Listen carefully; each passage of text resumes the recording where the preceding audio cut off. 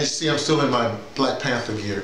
I don't have Black Panther gear really, but especially my Black Panther in the trailer that we just talked about in the last dispatch. He has a really great hoodie on. I mean, there's something about that hoodie, I got to get that. So there's going to be a lot of merchandising around that. And by the way, that's how film companies really earn their money. So I hope all these black actors are getting, they get the action figures, they're getting a little cut of that, And let me tell you how I learned about that. This is very interesting.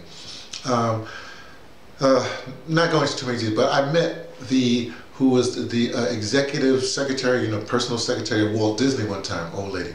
And we were just chatting, and I said, well, Mickey Mouse, he must have made some money off that. She said, he never made any money off that mouse.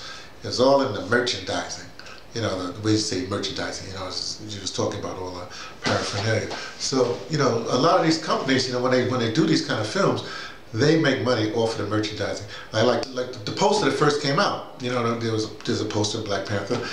Which reminds me, remember last when I talked about a Black Panther character being created in 1966, as well as a Black Panther Party for Self-Defense, also emerging in 1966. To be fair, just don't get it wrong. Remember, Stan Lee and Jack Kirby, what his name, they launched Black Panther in the summer of '66. I went through that before. And Panthers in California, San Francisco State College, with Huey Newton and Bobby Sedoux. The rest of the crew didn't then start to really didn't emerge until October of '66. So anyway, what's interesting is the first poster they have Black Panther in that in that throne chair, and as you all know, Huey Newton, there was the famous thing where he had this beret and he was in that chair, that straw chair, like the throne chair with the spear and whatever, like that. So we can see, I know people are going to make these connections, so you can make the connections if you will. But talk about fashion, that's the whole thing. Excuse me. Let me just say something about fashion. At least when that first scene when they're wherever he's going to be, baptized, inaugurated, whatever, as the king before we get to Wakanda proper. There's so much colorful African fabric and just all layers, whatever have you. Even the brother that was in Ghost Dog that played the ice cream guy in Ghost Dog, he's in there. He's got the lip plate like that. I forgot the name of the culture, the tribe that has a lip plate. There's all kinds of Africanness is represented in the film, which is really good. Well, for what I see in the trailer. But what I need to say about this whole thing is that people understand South Africa right now, and by the way, Chadwick Boseman, the cat that's playing Black Panther, he's inflecting somewhat of a Xhosa, like a Xhosa accent, or informed by Xhosa culture. Okay, anyway,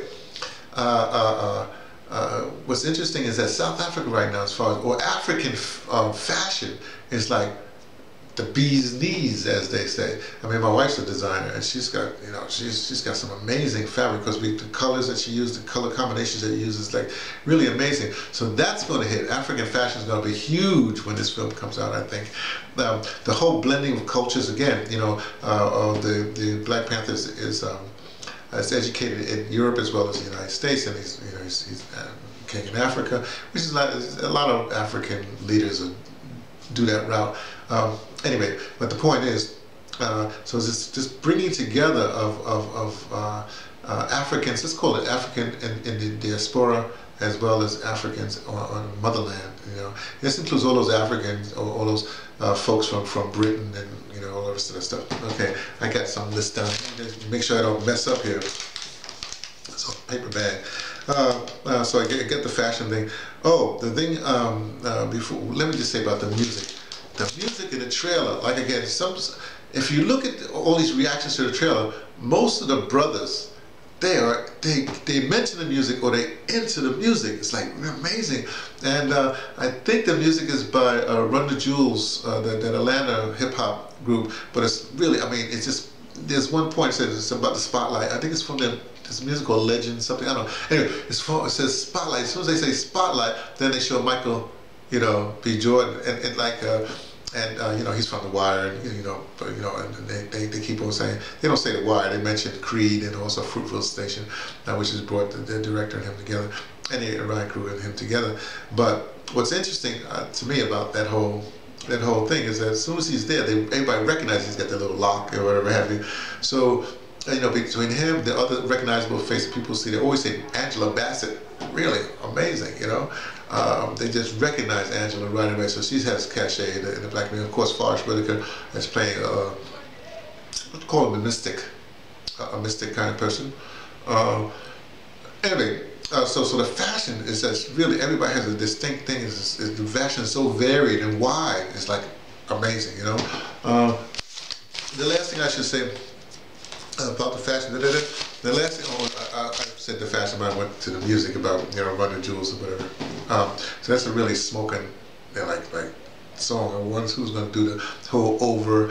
You know, there's the music of the thing, and then there's your score. So I want to see who's going to score the film. I guess I can look it up.